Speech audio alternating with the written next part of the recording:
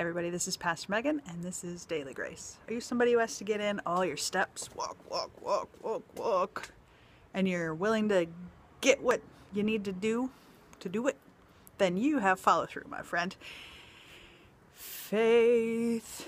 What if you just did one thing a week? One thing a week that nurtured your faith.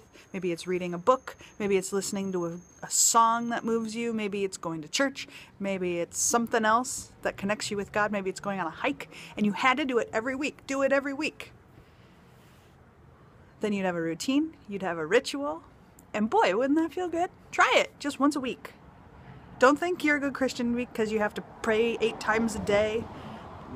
It's fantastic if you do, but just try one thing a week. I give you permission.